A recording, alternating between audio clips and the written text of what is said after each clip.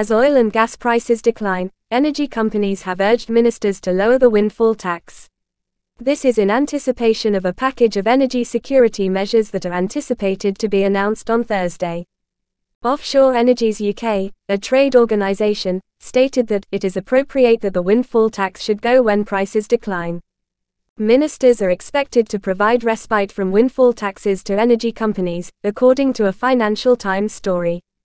The Treasury says that all taxes are continually scrutinized. To help pay for its plan to decrease energy costs for homes and businesses, the government last year imposed a windfall tax on oil and gas companies. Targeting businesses that gain from something they were not responsible for is done with a windfall tax. Profits for energy companies have increased recently, first as a result of increased demand after COVID limits were released and later as a result of higher energy prices brought on by Russia's invasion of Ukraine.